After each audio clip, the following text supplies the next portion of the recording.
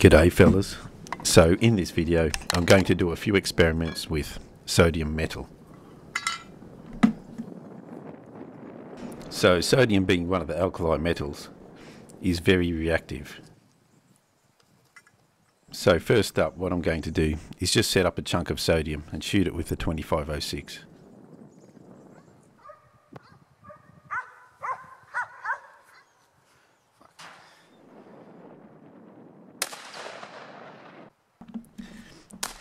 And what you could see is the yellow flame emitted by burning sodium. So when that bullet passes through, it pulverizes it into very small particles, high surface area, which ignite in the air, which excites the electrons in the sodium atom into a higher energy state, and as it drops back down, it emits that energy as a photon of light in the yellow spectrum. Anyway, let's try something else. So I'm filling a glass test tube with sodium pieces, which I'm going to purge with argon gas and suspend inside a bottle full of water. The aim here is to demonstrate the reaction of sodium with water with the exclusion of air.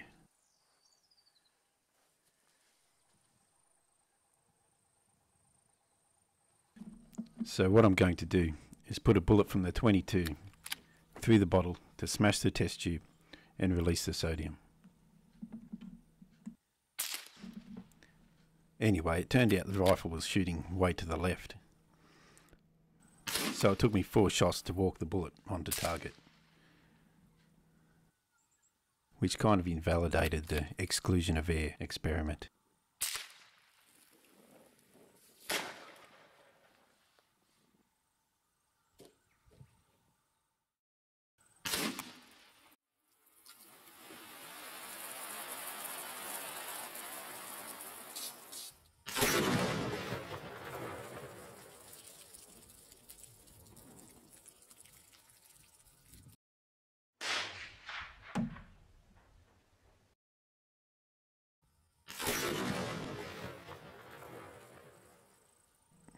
I'll have one more go at it after resighting the rifle in. So the bullet releases the sodium, which reacts with the water, creating hydrogen gas, which ejects the water out the bullet holes. But then the reaction seemed to stop, so I shot it again, which initiated the explosion.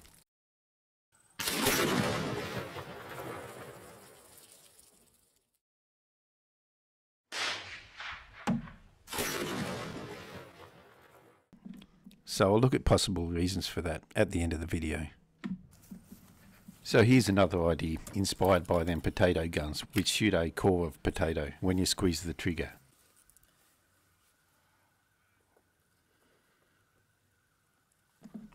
Now unfortunately this was a bit of a failure,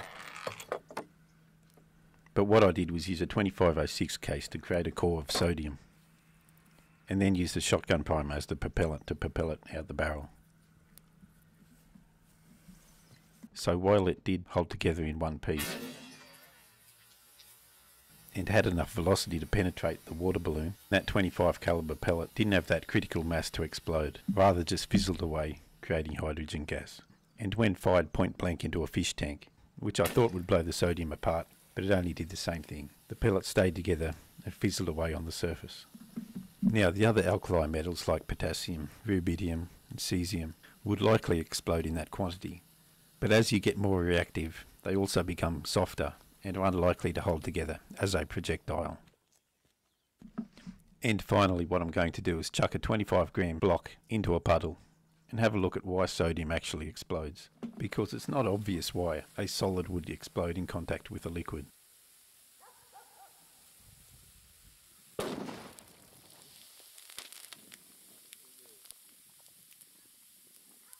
So on contact with water, 2 moles of sodium react to form 2 moles of sodium hydroxide and a mole of hydrogen gas, a reaction which generates about 1000 degrees Celsius, which quickly melts the sodium at 98 degrees. Now because the hydrogen gas is creating an insulating gas layer, the more thermally conductive sodium continues to heat up, and once it reaches 500 degrees, the hydrogen ignites. But that doesn't cause the explosion. The sodium continues to heat up, until it reaches 883 degrees Celsius, where it starts to boil. The gas layer begins to expand with the boiling sodium, which starts reacting with the surrounding water, heating it up, which results in a catastrophic collapse of that insulating gas layer and subsequent explosion as the two gases mix. Now, the explosion of sodium and water has an explosive yield measured at about 15% of TNT. Theoretically, it would be higher, but if we rewind it, you can see that a good portion of the molten sodium is ejected into the air, unreacted. And the theory of the collapsing gas layer was somewhat supported by the bottle experiment earlier, where it was the bullet that caused the collapse of the gas layer.